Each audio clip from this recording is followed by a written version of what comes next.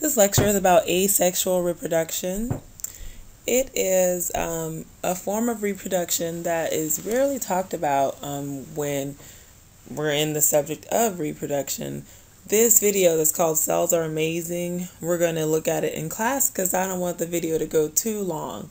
But we are going to be learning all about the cell, all about all the different organelles and the processes that our cells go through in order to maintain our body's homeostasis. So yeah, let's get going. So some benefits of asexual reproduction are going to be, first of all, asexual reproduction is very efficient, meaning there's not a lot of errors that happen. Asexual reproduction is just the splitting of an organism into two.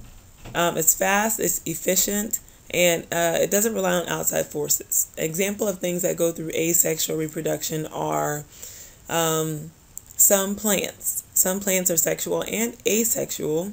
Asexual means without sex. And what it does is, like, a plant will grow, sprout a new bud, and that will turn into a root, and eventually that can grow into a new plant.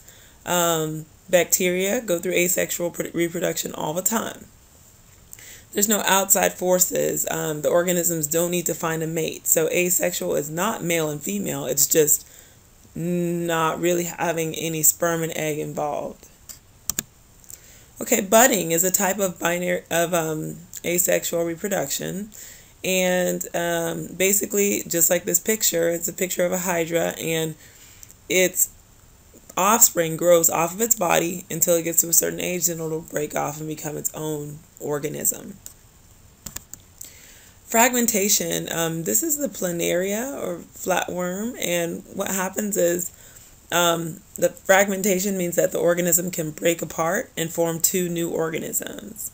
And if you look at it here, different parts can form into new organisms. Eventually it'll grow new parts.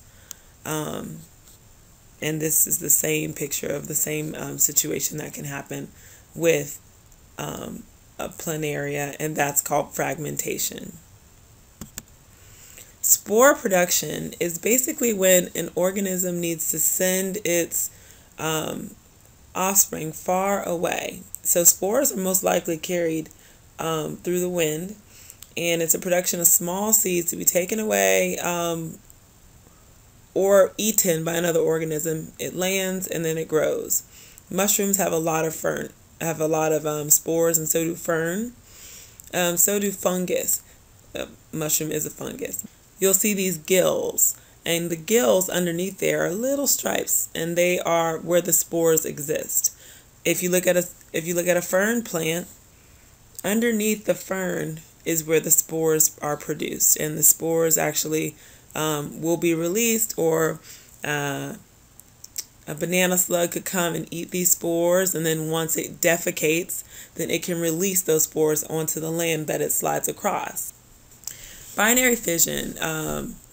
Bacterial cells are going to divide. They can make two. It's very simple. The DNA is split in half. The offspring are identical to the parent. So we've got the bacterial cell. This is the nucleoid region. Plasma membrane, cell membrane. We've got probably some ribosome and some cytoplasm in there.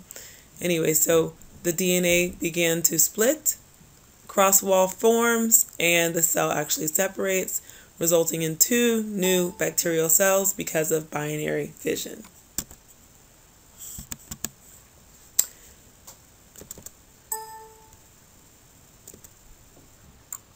Okay, so let's look at the cell cycle. Cell cycle has, I say 3 phases. This picture says 4, so we can look at that. Basically, in the cell's life, it's going to live in different phases before it can divide. So in the S phase is where we can start. Sure, why not? So in the S phase is where it's synthesis, and the DNA is synthesizing, the DNA is copying itself, and then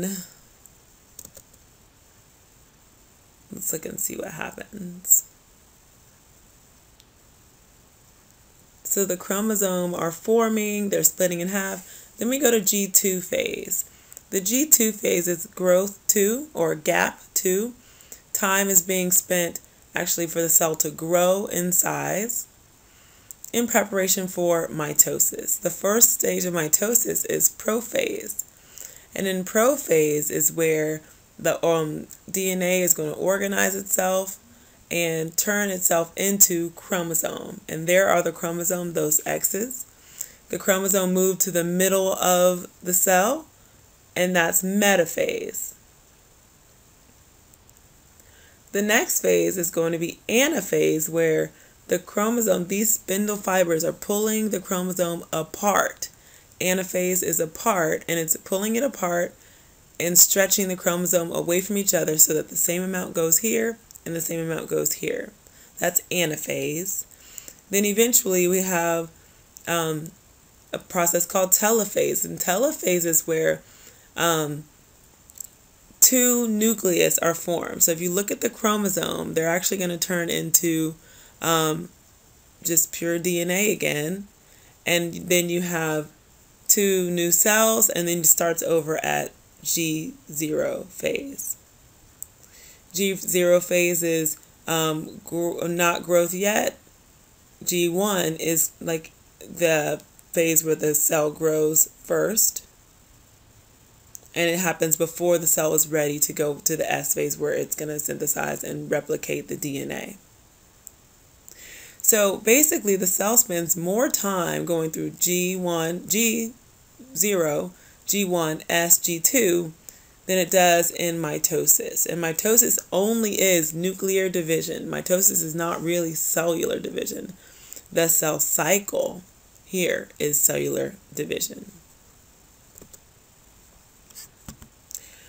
All right, mitosis, like I said, nuclear division, not cell division. Prophase, this is just an overview of what I just showed you. Prophase, the DNA is pulled apart and organized into chromosome. Metaphase, chromosome, those X's are lined up in the middle of the nucleus, and they're preparing to divide in half. Anaphase is chromosomes move to opposite ends of the nucleus, and then telophase, two new nuclei are formed.